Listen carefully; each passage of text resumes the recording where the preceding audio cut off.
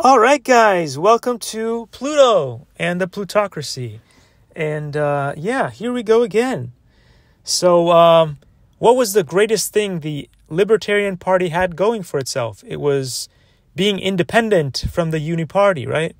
It was to be a beacon of hope, a possibility of getting away from left, right, and all the money, right, and being bought off by the oil companies. And so what does RFK do? He joins Donald Duck. Well, that destroys all legitimacy, everything that the Libertarian Party had ever worked for. And going into the future, would anybody ever trust the Libertarian Party for anything?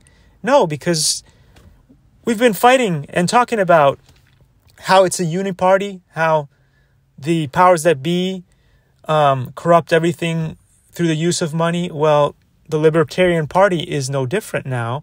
It has now combined itself with Donald Duck, who we know is owned by Big Pharma. He's owned by, especially when he said drill, baby, drill in his book, by the cartels and the oil, the big oil and the special interests. So it's over, guys. It's over. Anyway, this is why I don't get into politics. This is why I don't vote. This is why it is all a sham. It's done.